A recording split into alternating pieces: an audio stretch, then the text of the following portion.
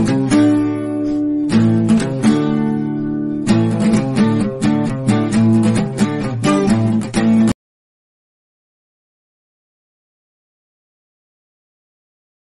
everyone, welcome back to Ivy's YouTube channel.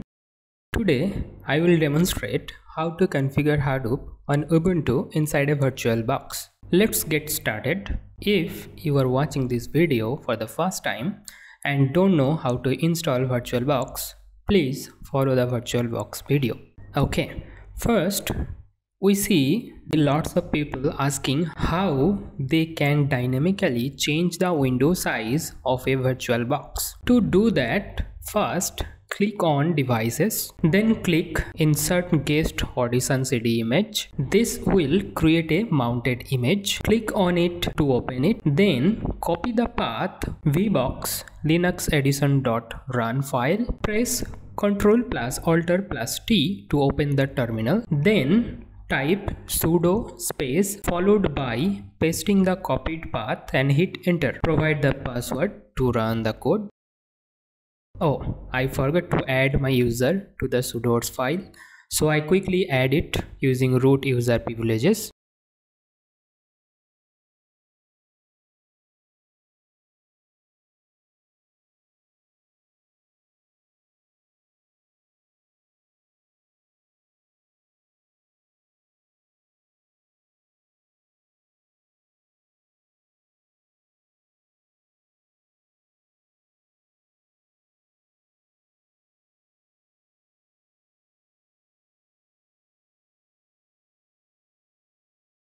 Once that's done, run the vbox linux editions.run file.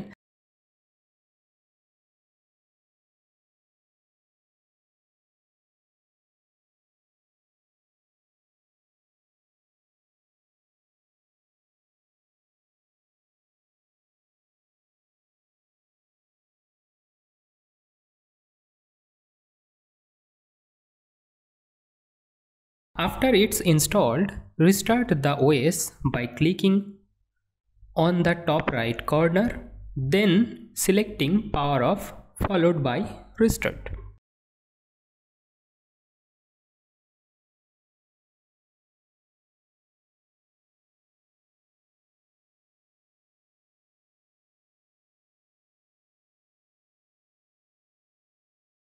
Now you can change the window size dynamically. Alright, now let's move on to installing Hadoop. First, open the Firefox web browser and search for Apache Hadoop. Click on the downloaded link, then click on binary version of 3.2.4. Now copy the downloaded link and then open the terminal using Ctrl+Alt+T. Write wget space followed by pasting the Hadoop downloaded link. Since the download might take some time, so I'll skip it for now. Once it's downloaded, we need to unzip it. In terminal, type tar space -xzf followed by pasting the downloaded file name from above. You can check if it's unzipped using the ls command. Rename the Hadoop-3.2.4 folder to just Hadoop using mv command.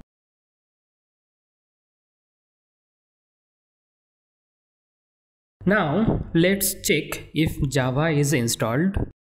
Use the command java space -version. You can see that Java isn't installed on this virtual machine. You can install it by typing sudo space apt space install space openjdk-11-jdk and then press enter.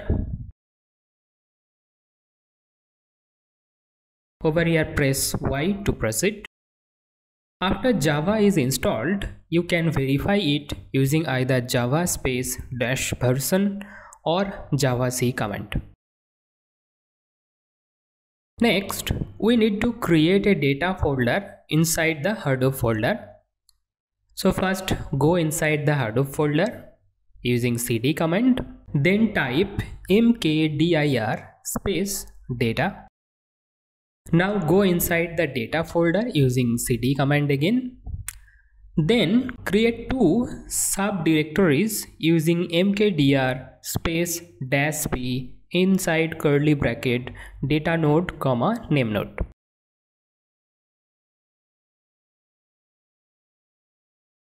Now we need to set up some export commands, and for that I'll use a text editor over here. First we need to find the path where Java is installed. You can use this command to find the Java path.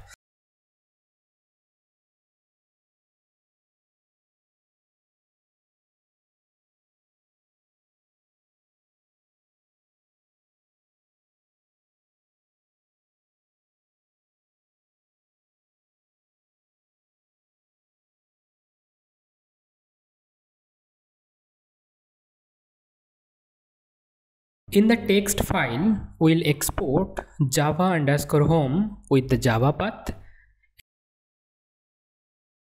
and copy paste the Java path over here, and then Hadoop home, and then we will export Hadoop_home with the Hadoop path. To get the Hadoop path, navigate to the Hadoop folder and use pwd command.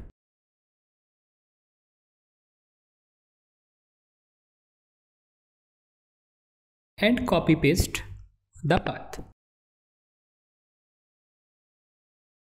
Then we need to set up various other paths like Hadoop install, Hadoop maproot home, Hadoop common home, Hadoop HDFS, Hadoop yarn. All of them have the same name. It's $Hadoop_home.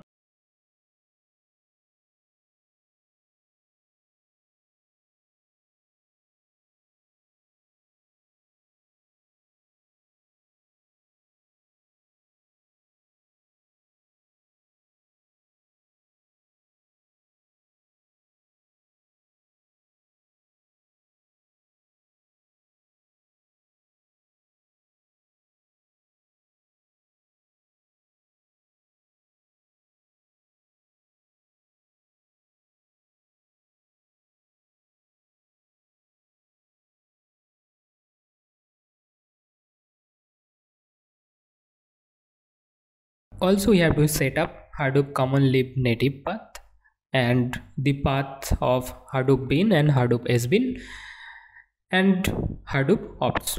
Don't worry, you can find these commands in the description below.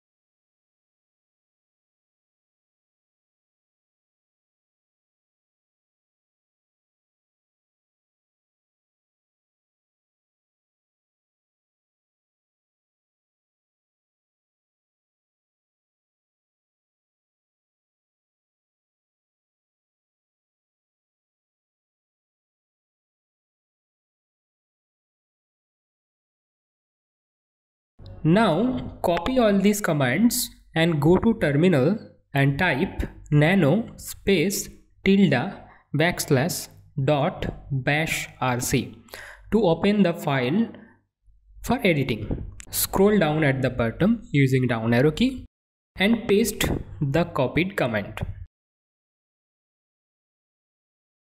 Save the file by pressing Ctrl O, then enter, and exit using Ctrl X. To execute the commands, type source space tilde \bash rc. If nothing is displayed, it means the commands run successfully. With the environment set up, let's move on configure Hadoop. I have copied the configuration from previous videos on Windows. The configuration is quite similar across different operating systems with minor differences. First, navigate to the Hadoop/etc/Hadoop folder, where you will find various configuration files. Type nano space hadoop-env.sh to edit it. Scroll down to the Java implementation part and write export space java_home equal to Java path location and save the file.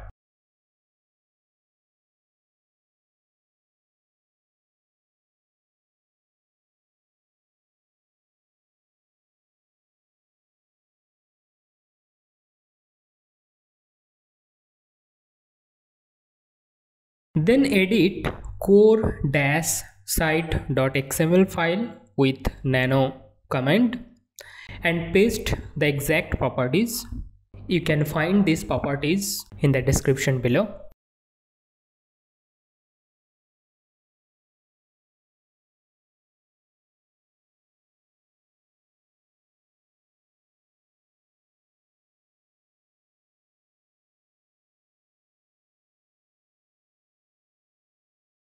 Similarly, edit hdfs-site.xml file using nano.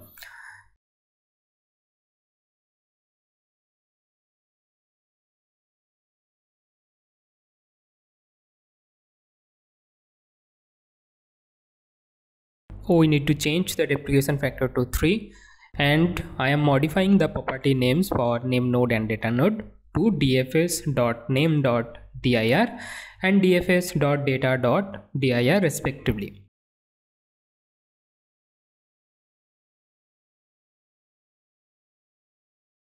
For you just have to copy the path. To get the path of datanode and namenode, open the terminal, go inside the datanode folder which we have created, write pwd to get the path and copy paste the path over here.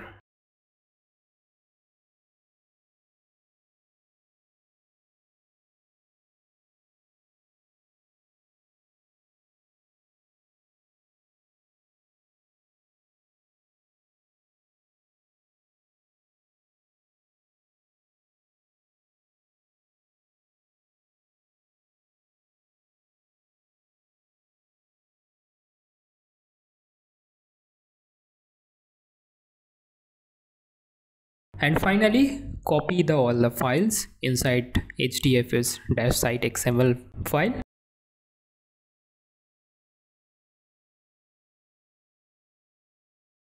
Repeat this process for the properties mapred-site.xml file and yarn-site.xml file, then save all the files.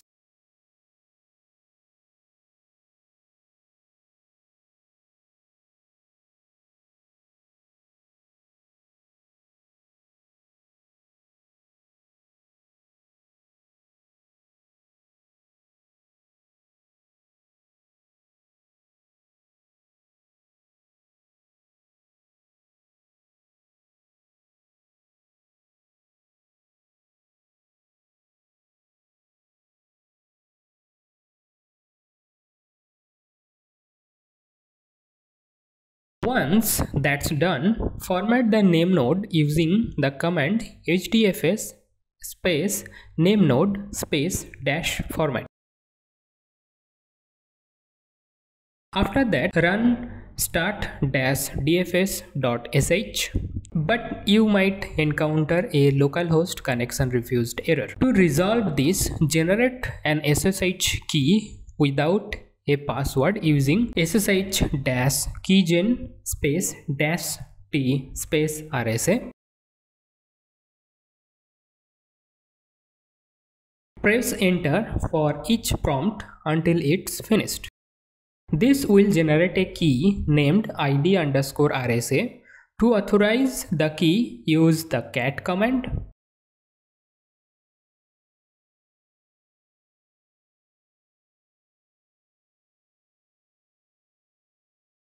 and then grant read and write access using chmod space 640.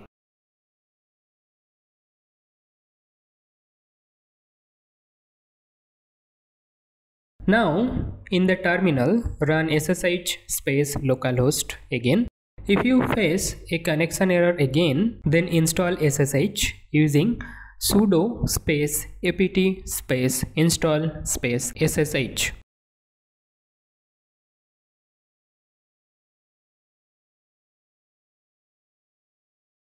After installation, run ssh space localhost again, and this time it should ask for permission.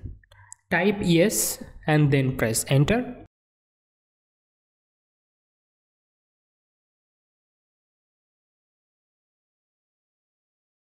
Now launch the nodes using start-dfs.sh, and you see for me Datanode and namenode is starting. You can use jps command to check if the nodes are running. Similarly, run start-earn.sh to launch the resource manager and verify it using jps command.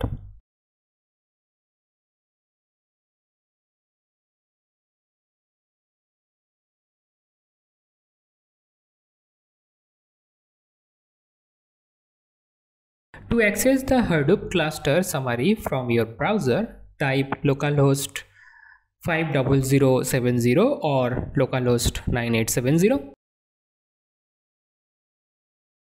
And there you have it. We have successfully installed Hadoop on Ubuntu. Thanks for watching and stay tuned for more videos like this.